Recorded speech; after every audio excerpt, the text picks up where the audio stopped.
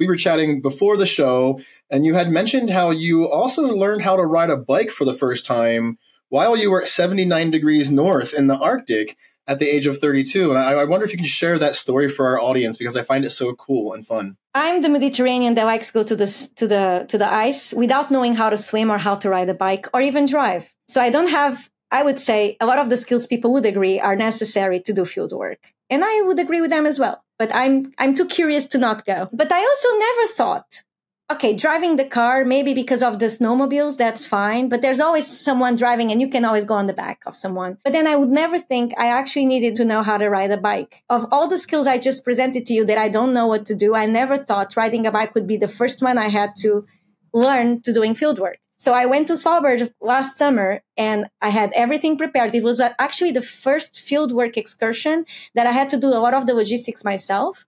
I had support from my collaborators, of course, but it was the first time I was the PI of a project. So I was quite stressed with it. And I was like, where's the glacier? Let's go. I'm so excited to see the glacier. And they were like, yeah, sure. So this one, we need to go by bike because there's no more ice. So there's no snowmobiles. And I was like, no. I don't know how to ride a bike.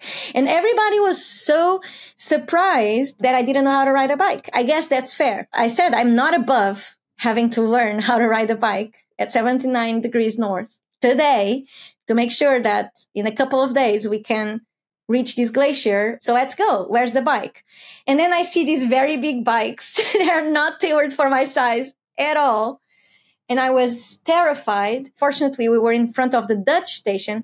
And as everybody knows, the Dutch are world leaders in bike riding. It's like a Dutch baby is born already biking in a way. And they had all these Dutch bikes that are kind of more adjustable and easier to learn. But then this Dutch person is inside looking through the window, this Dutch ginormous man looking through the window, seeing me, becoming frustrated at me at every minute passing. And then he just opens the door, comes outside and say, get on the bike. Because at this point, my colleagues that were teaching me, they were incredibly soft and supportive and, not pushing me too much, but he was not having it. He was watching me for 2 hours and he's like, this is not how you do it. I went on the bike, terrified, and he just started pushing me with all his strength. And 5 minutes later, I looked back and he's no longer there and I'm riding the bike.